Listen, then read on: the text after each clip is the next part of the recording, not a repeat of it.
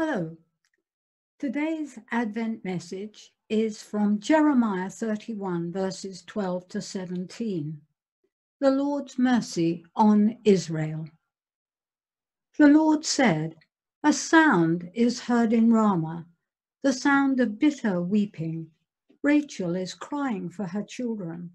They are gone, but she refuses to be comforted. Stop your crying and wipe away your tears. All that you have done for your children will not go unrewarded. They will return from the enemy's land. There is hope for your future. Your children will come back home. I, the Lord, have spoken." At the beginning of this Advent season, we read these words of sadness and pain. It is a story from the history of the Jewish people in the Old Testament. It tells of the time when the Jews were taken off into captivity and reminds us just what a painful episode it was for them. But they were comforted by the promise that there was hope for the future. There was hope for their descendants. There was hope for their children. God reminded them of his mercy and that he was working his purpose out year by year. There is not much hidden about Christmas in this country, is there? There are lights everywhere and busy preparations at every hand.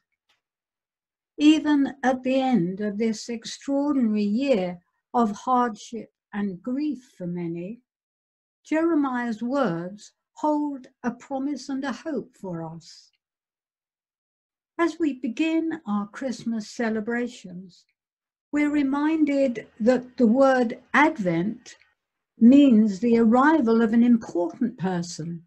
And of course, that important person is God himself, coming to earth as a baby, to be God with us, Emmanuel. He came to be the voice of hope for us all.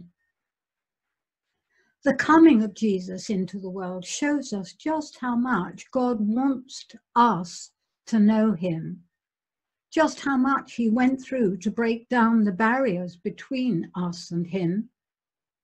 Because he came to earth, we can know him, love him, and follow his ways. God doesn't want to be just an idea in your mind. He wants you to know him and to be close to him. Christmas comes as a challenge as well as a promise. Christ's coming to earth asks you to trust him. The Christian life starts with a simple, humble yes to that question and that invitation. May you truly know Christmas joy this year.